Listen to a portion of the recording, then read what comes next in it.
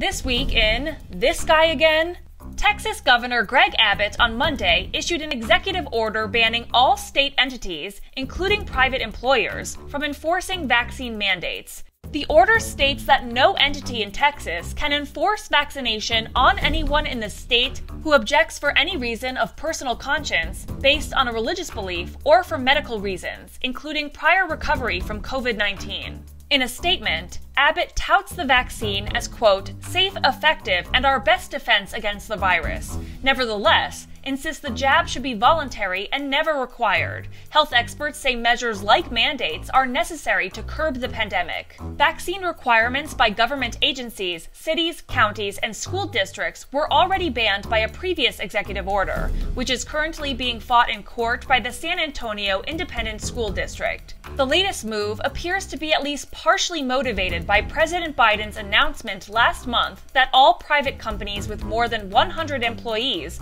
must implement a vaccine or regular testing policy.